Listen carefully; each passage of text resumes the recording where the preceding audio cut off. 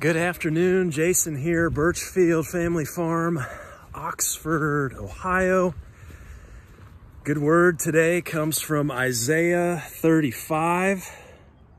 Water will gush forth in the wilderness and streams in the desert. The burning sand will become a pool, the thirsty ground a bubbling springs. In the haunts where jackals once lay, grass and reeds and papyrus will grow. And a highway will be there. It will be called the Way of Holiness. Hey, we have a pretty nice day today. Mid to high 50s, sun's out.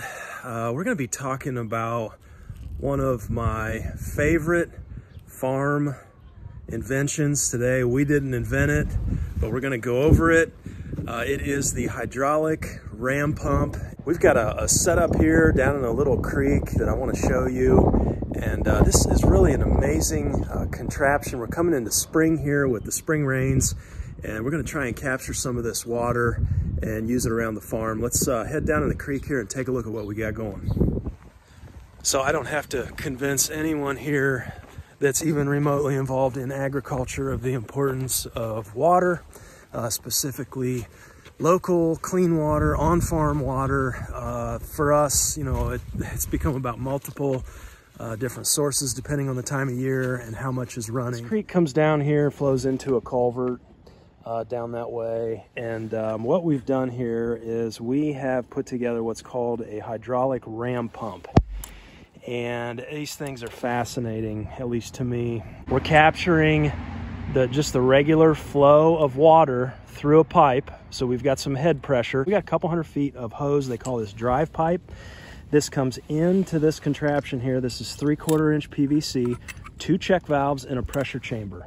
It's pretty much all PVC except for your check valves. How this works is you want to open up that valve, Sam, so the water flows in with head pressure, flows in, and the water hammer immediately comes back and causes this valve to close. When this valve closes, it forces the pressure through the second check valve and into this pressure chamber, and this valve closes that way, so it does not allow anything to come back through. So what we're doing is you're using the flow of water to pump water. But what I want to do today is, it seems to us that the design of this waste valve is really what determines how much pressure you get, and then consequently how much water you're going to be able to pump on this system. So I'd like to test 3 different valves. We have a brass check valve, a stainless steel check valve, and then we have this modified foot valve. So we're going to be testing these 3 valves. We're going to test the pressure, and then we're going to see our flow rate up top at the tanks, and let's see which one does the best. What do you think, Sam? So first test here is with the brass valve, and the brass valve is giving us just under 18 PSI. Okay, we've got our stainless steel valve on here. Our pressure has landed at right on 35 PSI. Okay, so we got the modified foot valve on here, testing this one out, this waste valve, and it looks like just below 35 PSI, between 34. That's just about hitting 35. So should be interesting here. We're gonna attach this hose, this delivery pipe is what's running to our tanks way up, not in that barn, but in another one way up there. And so let's go up the hill here. I'll show you our delivery pipe setup. You can see right in the middle of the screen there, see the waste valve. Still got that modified foot valve on, but we're coming all the way up this hill. This is the garden hose coming all the way up, and we're going into that first big barn, not this barn here, the first big one beyond the chicken tractor there. And it's 350 feet of garden hose. 350 feet of garden hose up this entire hill. This green hose to black here is what's coming in here. Apologize for the mess here. We're running electric fence and more grazing water lines, but this is our flow. And you can see it doesn't look like much, but we're gonna be using this quart bottle, and we're gonna measure the flow rate of each valve.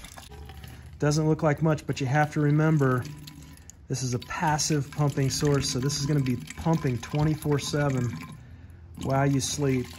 Okay, so I was curious, you know, how could we find how high we were pumping water here, how high this thing was moving water.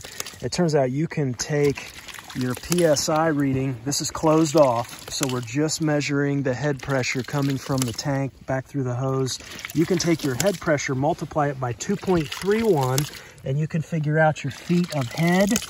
We're sitting, you can see we're sitting right at about 9 PSI. That puts us at about 20.8 feet, almost 21 feet up. We're moving water with just this little 3/4 inch ram pump. The old is becoming new. This is nothing new in terms of technology, just very simple. Probably why I like it so much. The older I get, the simpler I like things. I have these ram pump results. I'm pretty blown away. Again, this is a regular stream, in my opinion. You know, not any water, huge waterfalls. We're pumping water with no electric and no fuel out of a creek bed and pumping it up into tanks in the barn. And it's really a passive source of water, right? As long as you've got flowing water and a waste valve that works, that's functional, then you will continue to pump. And so our results from this test, the brass valve, I'm gonna give it to you in gallons per day. The brass valve was 166. The stainless steel valve was 237 gallons per day. And the modified foot valve was 245 gallons per day.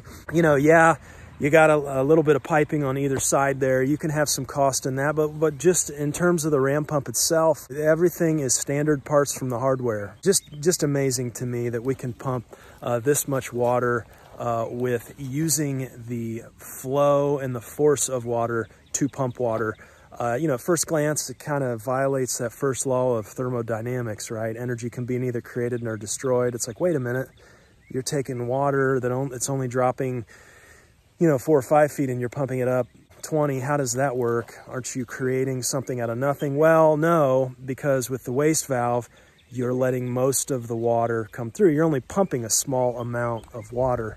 And so it works.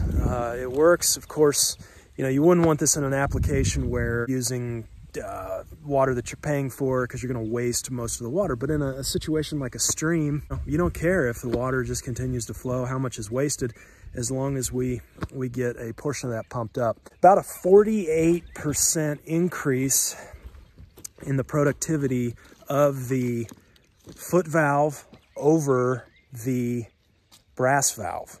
So 48% increase. And you think about it, well, why is that? Well, the foot valve it's a different design, but it's heavier.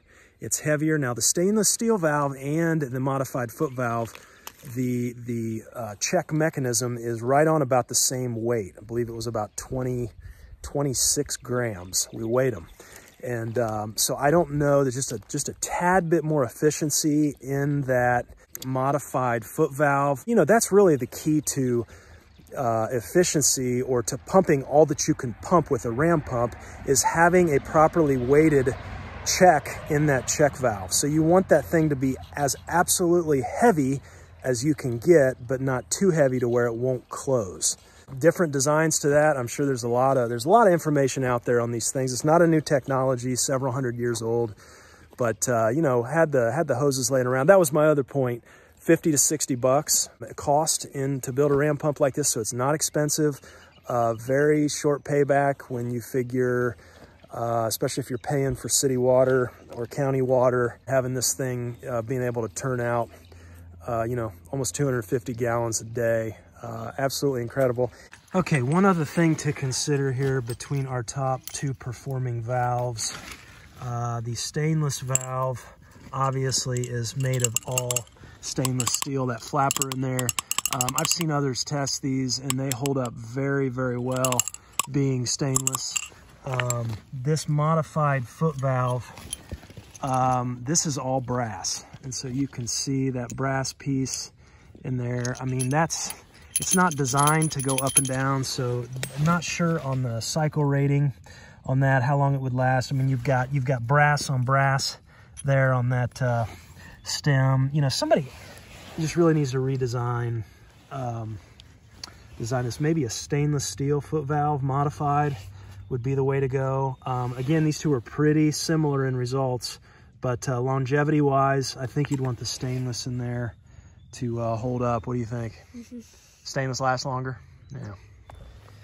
Anyhow, you got questions, you got comments, leave them for me, and I will certainly do my best to get to them. But thanks for hanging with us here, and we'll see you next time.